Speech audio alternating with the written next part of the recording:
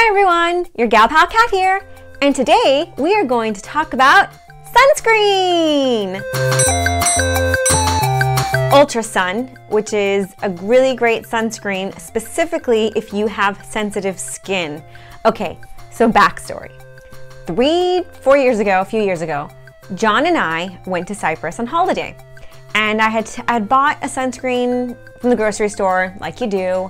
And then we went on holiday, and like the first day was okay. The second day, we put the sunscreen on, and all of a sudden, John started to get like a rash, like he broke out into a rash. So we went to the local pharmacy, and the pharmacist gave him a steroid, hydrocortisone, so that it could stop the itching. And then we spent the rest of the week indoors.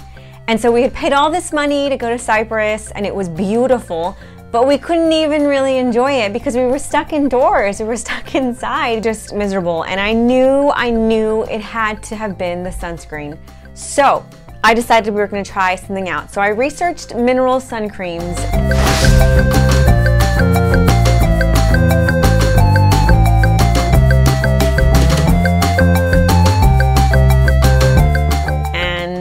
I sampled a few, but they were all quite sticky and goopy, and I just didn't like them. And then I came across Ultrasun. Now, Ultrasun is a combination of mineral and chemical components. Everything that you need that's in mineral and everything that you need in chemical, and it makes this perfect balance. So let's go back to the family sunscreen. I went for an SPF 30, which was great. And what I love about this Ultrasun is that you only have to apply it once daily, unless you're gonna do a lot of swimming and you're gonna be really active and you're toweling down a lot, then you may have to reapply. But if you're just sunbathing, like what I'm doing, that's what John and I are usually doing, then once is fine, once daily. It's great for sensitive skin, like if you have psoriasis or rosacea. It's really, really great for your skin. The glimmer one is helpful so that you can know if you've missed any spots. So if you do the glimmer one, then you know that you've gotten everything. That's what I liked about it anyway. It blocks both UVA and UVB rays. Now what that means is the UVA is what causes aging, and UVB is what causes you to burn, but they both cause cancer. So, I mean, it helps block your, protects your skin.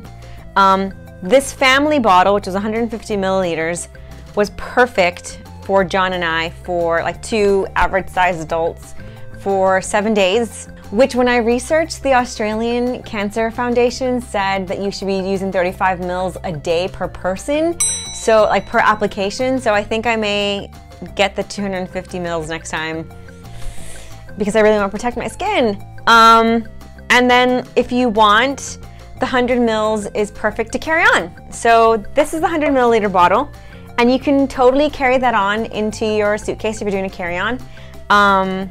So that's what's great about that one. And the thing is, with Ultrasun, you do have to apply 20 minutes before you go out into the sun, but I think that's the rule for like sunscreens across the board. So it's not really that big of a difference. Like all things, it says to avoid midday sun. If you are in the water a lot, you need to reapply. If you towel down a lot, you need to reapply. All those rules apply across the board for any sunscreen. But what's really great about this one is that it is higher on the cost spectrum, but having to only apply once daily, and like if you go onto their website, I'll put the link down below, you can see a video where people are using the UV ultraviolet lights, and you can see where your damaged skin is and how like the sunscreen completely coats your skin. And so like if you think about it, you're just like bathing and covering your skin and protecting it the best you possibly can. And we got to enjoy every single day out, no issues here. And when I looked up, other bloggers agreed. There was even a post where this woman who had survived skin cancer swears by Ultrasun. It's what she uses. And so it's just, I haven't tried anything better. And I feel like every review I read, nobody has anything bad to say about it because there's nothing bad about it. I mean, it is impeccable sunblock and it is impeccable sunscreen, and yeah, it's the best. And so I highly recommend Ultrasun. I'll put links below so you can look where to find it.